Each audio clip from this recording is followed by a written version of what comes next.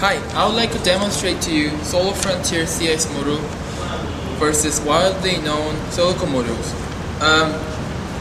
If I show you with the shadow effect, if I give silicon module with the 10% of shadow, it stops generating the power.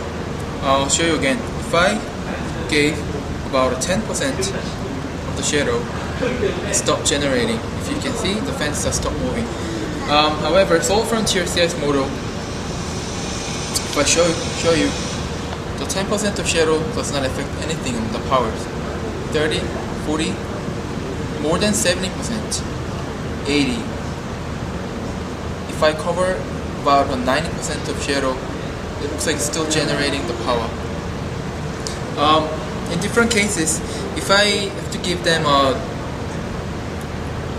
indirect shadow, as you can see, the silicon module starts producing a power with the indirect shadow.